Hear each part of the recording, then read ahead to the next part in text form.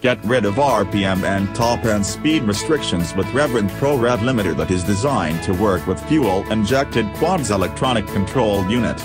Adjustment is committed by a microcontroller that selects RPM in increments of 21 per minute, throughout the RPM range that modifies E.C.U's base signal.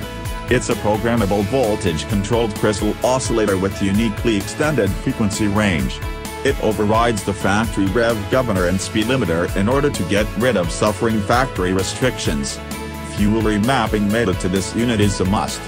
This C.D.I add-on plugs into the stock E.C.U's quartz crystal, that is soldered onto the E.C.U board, which supplies the base signal for operation of your quartz engine management. With 2 push buttons you can easily raise or even drop the stock red line limit.